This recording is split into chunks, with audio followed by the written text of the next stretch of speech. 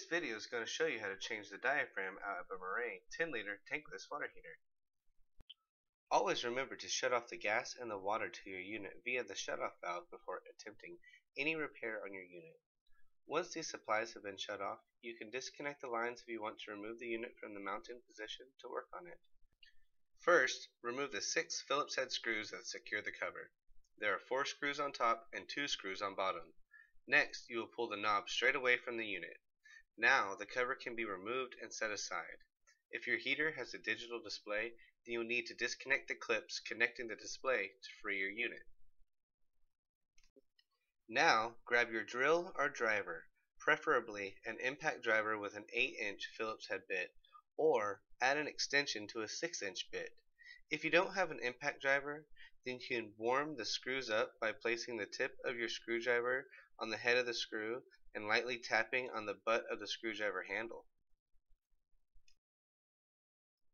First, remove the batteries from your unit, and then remove the 2 screws that secure the battery compartment to the case to allow better access to the water valve assembly.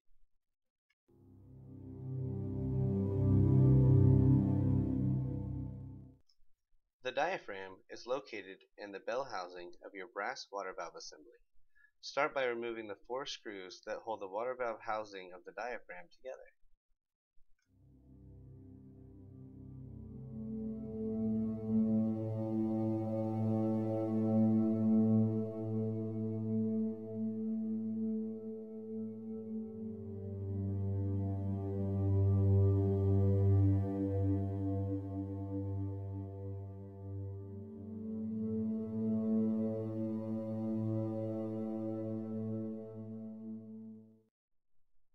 Once these 4 screws are removed, you will want to remove the 2 screws that connect the heat exchanger tube to the water valve assembly. Finally, remove the 2 small screws that secure the water valve assembly to the bracket plate connected to the back of the unit. Slightly bend away the bracket from the valve to free up enough space to remove the loose half of your water valve assembly.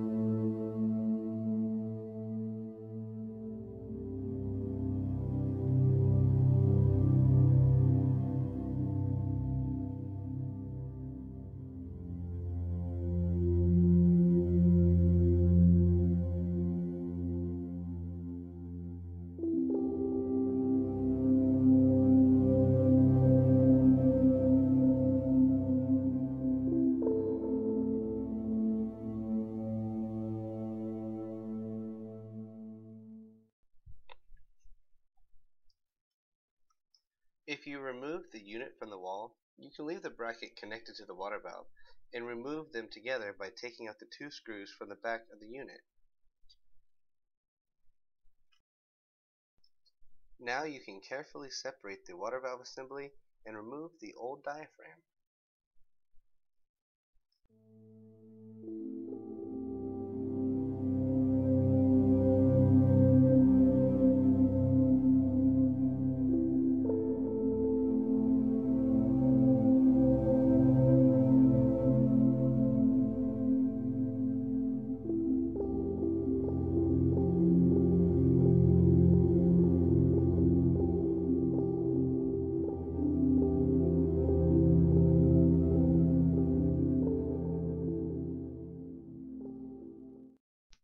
Please note, do not lose the small brass retaining collars.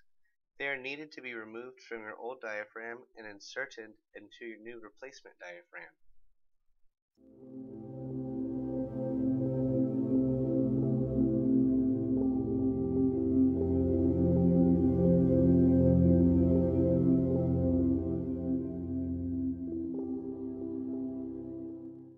Now, to start reassembling the parts of your unit, add a very small amount of petroleum jelly to the inner lip of the removed section of your water valve.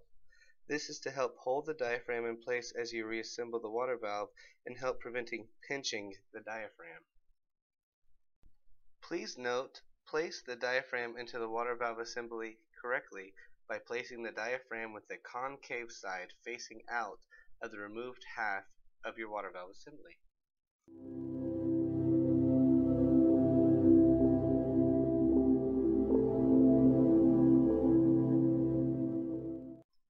If you removed your unit from the wall to work on it, then you will want to start the reassembly by slowly inserting the 4 housing screws without completely tightening them. Once all screws are in place, then go back and securely tighten them with your driver.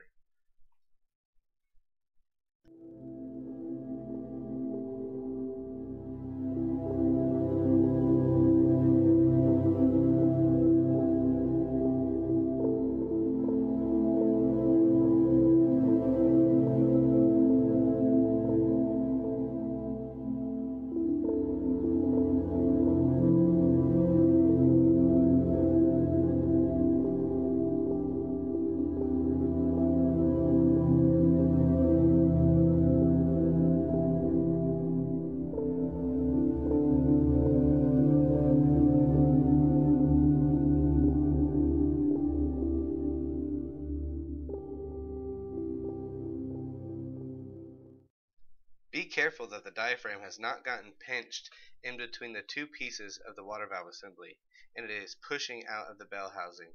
If this happens, then loosen the housing screws, resituate the diaphragm, and retighten the screws.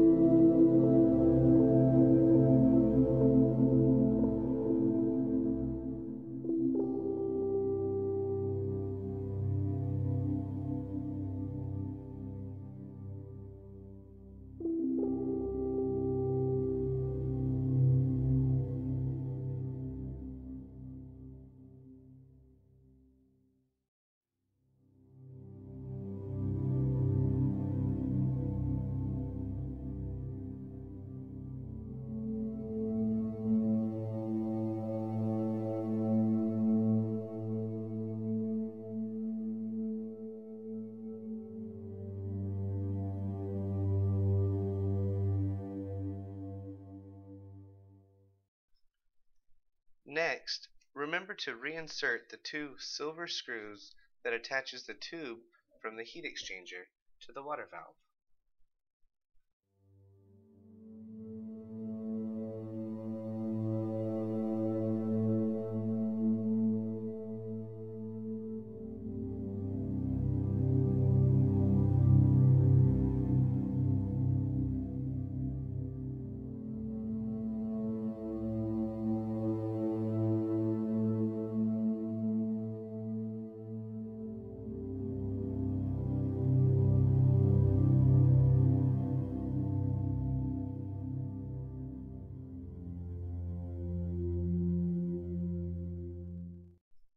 Finally, reattach the water valve with the bracket attached to the case by reinserting the 2 screws from the back of the securing bracket.